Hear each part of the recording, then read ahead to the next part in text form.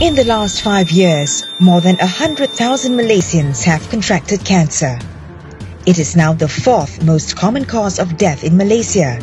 In order to improve our survival rate, we need to better understand the factors that cause cancer and find ways to curb and control it.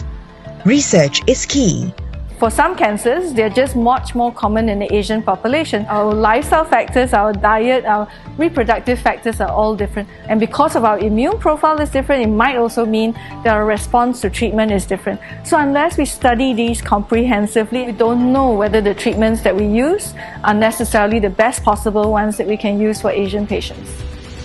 Through research work, we can better understand the factors behind the rise of the disease. At the same time, we find ways to improve it, and whilst increasing the survival rate. We will be able to perform much better analysis and also have access to better infrastructure, which would speed up our research. At CRM, we have the largest collection of breast cancer genome in Asia.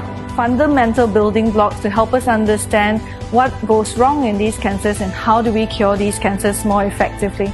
We now have 23 hospitals that are able to provide genetic counselling and genetic testing services. There's so much that we have already done, but there's so much more that we can do. With better research, advances in treatment, growing awareness, and early detection, we can reverse cancer.